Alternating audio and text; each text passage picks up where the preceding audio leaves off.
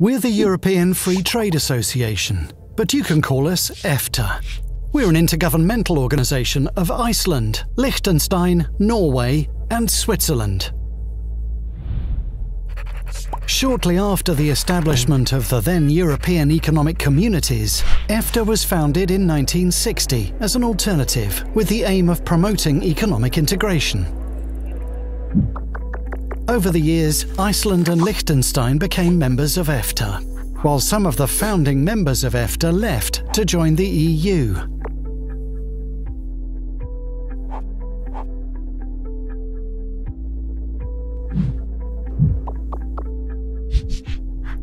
Today, EFTA is promoting economic integration and free trade between its members within Europe and globally. To achieve that, we have three main responsibilities. To regulate the economic relations between the EFTA member states. To manage the European Economic Area Agreement, which extends the EU internal market to Iceland, Liechtenstein and Norway. And finally, to develop the EFTA worldwide network of free trade agreements. Our work ensures rights for businesses and people,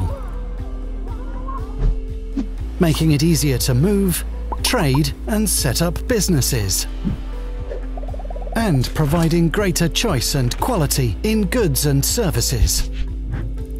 At EFTA, we're working hard every day to make your life easier by ensuring your rights to live, study and work anywhere in Europe and opening opportunities across the globe. EFTA, promoting free trade and economic integration between its members, within Europe and globally.